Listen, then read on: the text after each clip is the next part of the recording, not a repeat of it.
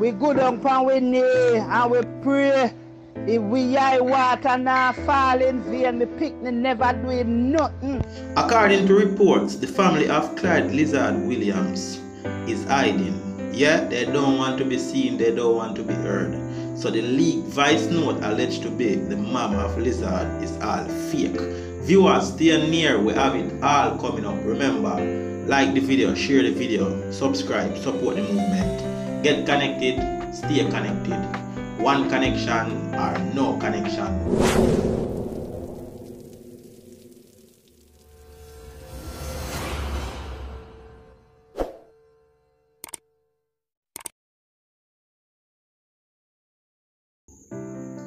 Now, viewers and subscribers, with the running and we are doing it same way, though. We don't know how we keep up to date, and when we attack, we talk facts.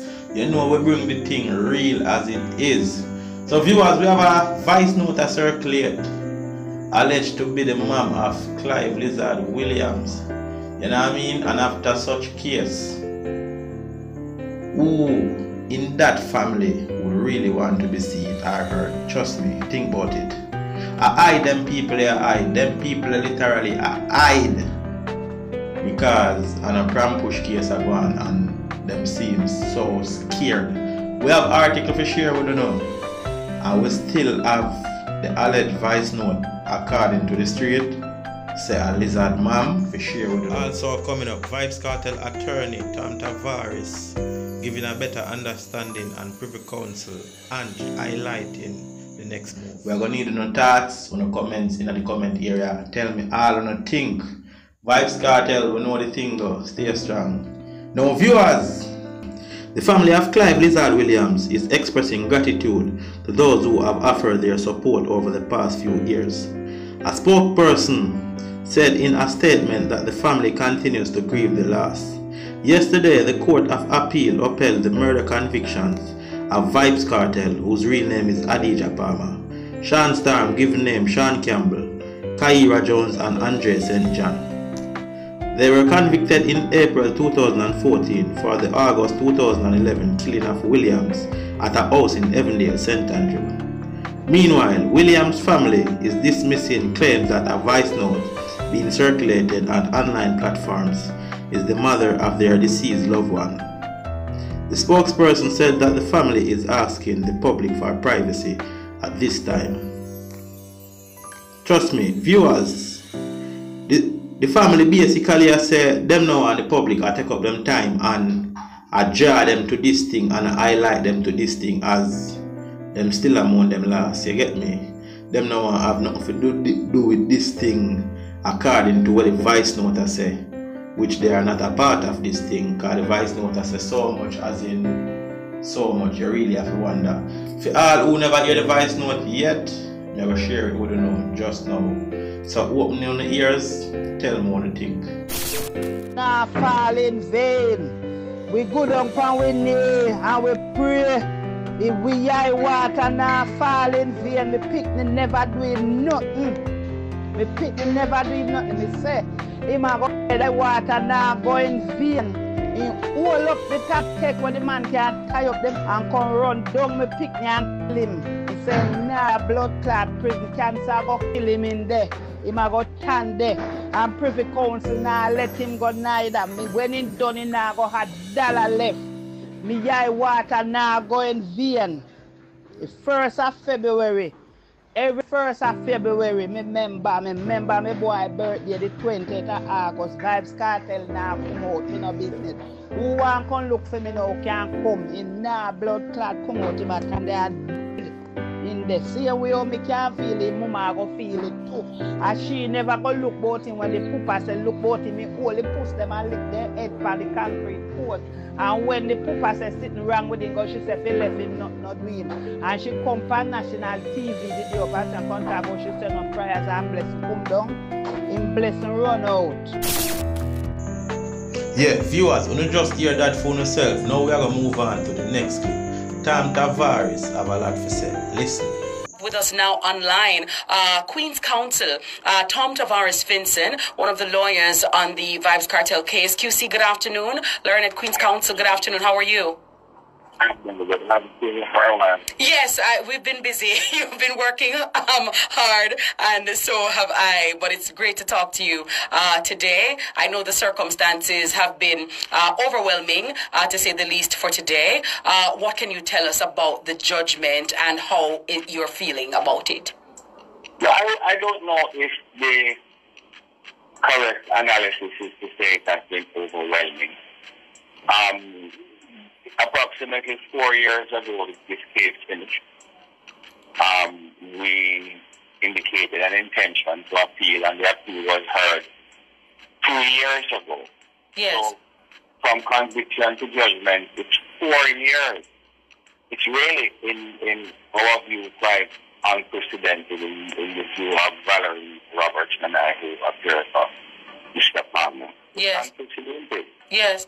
So therefore, you prepare for the worst, you hope for the best.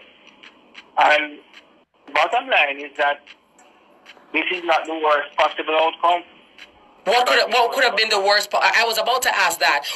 Because Queen's Counsel, Valerie Nita Robertson, mentioned that, there are many different outcomes, right? What was the worst, and obviously the best would have been for it to be allowed, but what was the worst that could have happened? I'm telling you from my point of view, the worst that could have happened would be the possibility of a retrial, because then you would have been in the courts for another 5, 6, or 7 years based on what has happened here. Yes. Because 8.5 years he has been before the courts. Yes. This is what this does is open the possibility of taking the matter outside of the jurisdiction. Outside of the geographical jurisdiction. Yes. And putting it before the Privy Council. And we know that a Privy Council appeal and turnaround will be significantly less than the 4 years that we have been left waiting to hear what is happening in this appeal. And how long will it take to appeal to the Privy Council? How long is that process? What I can tell you is that it is significantly less than the 2 years that this judgment took to write. Yes. So, in terms of... The bottom line is that if you are making an sensible assessment of the thing, and you realize that they are taking 2 years to write a judgment, you come to the conclusion that they must be writing something. Mm-hmm. And that they are putting their mind on writing a judgment that can stand up to some amount of scrutiny. In other words, this is what we expected. So did the judgment shock you at all? Not in the slightest. Why not?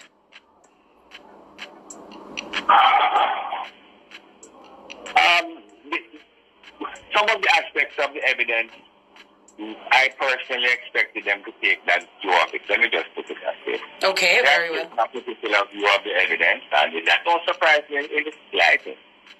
I have a view that the Privy Council may very well have a different approach to the matter. Some persons, QC, are saying that, or may not understand, the legalese and all that goes into a case. And they may think that the lawyer didn't do a good job or didn't do enough. In terms of accounting for, you're obviously one of the leading, attorneys and counsel. You're a Queen's Counsel, and that means something. The Q and the C are not just ornaments. And so talk to me about the work that would have gone into a case and a matter like this to put before the court to get the judgment. Well, to start with, recognize that the original trial took place over, it is the longest criminal trial in the history of Jamaica. So that alone will tell you the amount of work that went into that. That is to say, the original trial. Preparing the appeal was a lengthy process in relation to Kartel. Valerie Nita Roberts and myself and my team and her team prepared that. The other lawyers, Bert Samuel, as their senior Smith, and Robert Fletcher would have worked in relation to the other matters, but it's a lot of work. Yes. As far as to whether or not the lawyers did a good job, there's an objective analysis of it. The fact that the trial took so long, the fact that the trial involved so many lengthy legal and technical issues speak to the fact that the lawyers were working on both sides, yes, prosecution and defense, And the fact that the Court of Appeal took 2 years to respond. But they could say they could say Queen's Counsel, they could say they are overwhelmed, they had backlog and they had many other matters, and that 2 years is not, it's long, but it is not unusual. It is unprecedented as far as I'm concerned, and it is an outrageous state of affairs. And I have no doubt that the Privy Council will have something to say about it. Very well. There's a part of the judgment, Mr. Vincent, Tavares Vincent, that the judges have given counsel 7 days, I think, to respond to the sentencing. Talk to us. Could you speak to that aspect of the judgment, please? What does that mean, and why is that important? What the President has asked for is an indication as to how much time the appellant had spent in custody. I believe he had specifically said prior to the trial. Yes. So that's not a difficult thing to compose. So that will be filed early next week in the court, just indicating how much time each of them spent in custody. So that time would have been subtracted from what? No, what is that? No, I'm not going to speculate as to why they want that. Mm-hmm. But you can conclude that they are looking at the question of the sentencing to determine.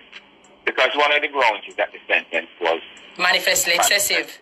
Excessive, 35 years. Yes. And 20 years and 25 years for the other sentence. But no, I'm sorry, 35. And 30. 25 and 30. Yes. So they are looking at that.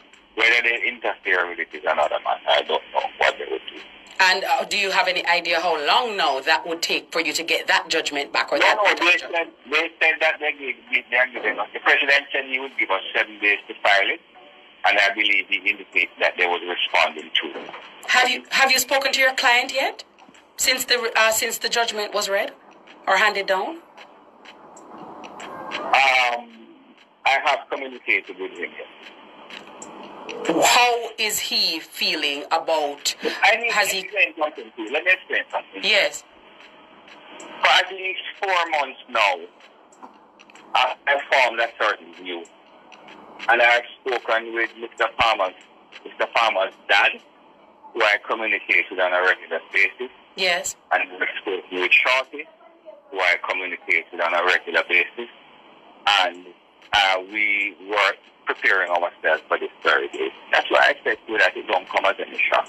Right. Well, how is Mr. Palmer taking it so far? That is we try them. Father Palmer. The Adija Palmer. And Father Palmer as well, and even Shorty. We have moved on, you know. You don't understand it. We move on a long time, you know. We have moved on. We were actually hoping for this day so that we can move on. Either let go the man or uphold the conviction. Don't keep it waiting for 2 years. Yes. We have another step to take. We can't take that step unless this was out of our hands. So in a way, this is a relief. You understand what I'm saying? Yes, I totally understand. But as I said, Queen's Counsel, remember, you and I will understand, but we have to talk, we have to break it down and distill it so that my listeners can have a full understanding of what is happening. Yes. Let me break it down and show you something. Many Jamaicans here in this trial know instinctively that something was wrong. They know that something was wrong with the telephone because they have the man's phone and the phone wasn't locked up. The police were using it. Yes.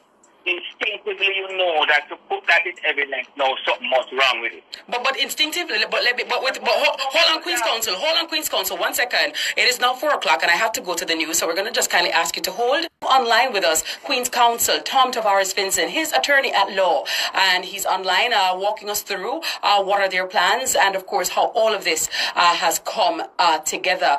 Thank you so much, QC, for your patience. You were saying before the break about the instinct that Jamaicans would instinctively know. Right, pick up. Instinctively, persons listen to the case and they know that there is something wrong. Let me just give you 2 examples.